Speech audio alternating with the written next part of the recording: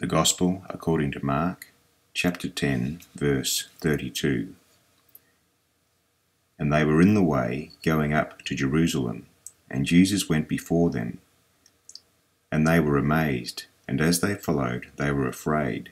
And he took again the 12, and began to tell them what things should happen unto him, saying, Behold, we go up to Jerusalem, and the Son of Man shall be delivered unto the chief priests, and unto the scribes, and they shall condemn him to death, and shall deliver him to the Gentiles.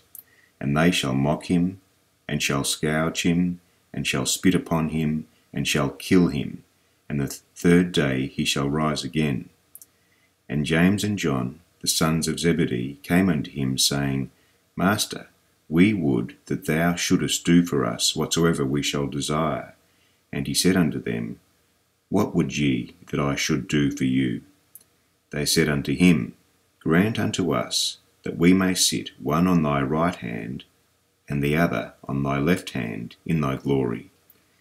But Jesus said unto them, Ye know not what ye ask.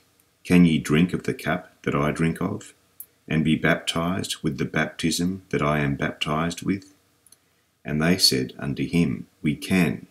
And Jesus said unto them, Ye shall drink indeed of the cup that I drink of, and with the baptism that I am baptized withal shall ye be baptized. But to sit on the right hand and on my left hand is not mine to give, but it shall be given to them for whom it is prepared. And when the 10 heard it, they began to be much displeased with James and John.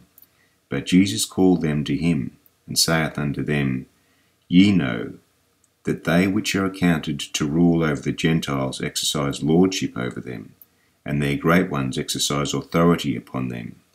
But so shall it not be among you. But whoever shall be great among you shall be your minister, and whoever of you will be the chiefest shall be servant of all. For even the Son of Man came not to be ministered unto, but to minister, and to give his life a ransom for many.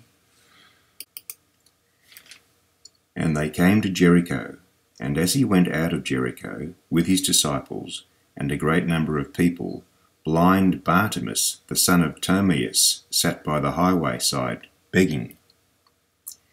And when he heard that it was Jesus of Nazareth, he began to cry out and say, Jesus, thou son of David, have mercy on me. And many charged him that he should hold his peace. But he cried the more a great deal, Thou son of David, have mercy on me. And Jesus stood still and commanded him to be called.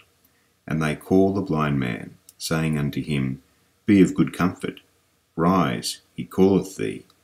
And he, casting away his garment, rose and came to Jesus.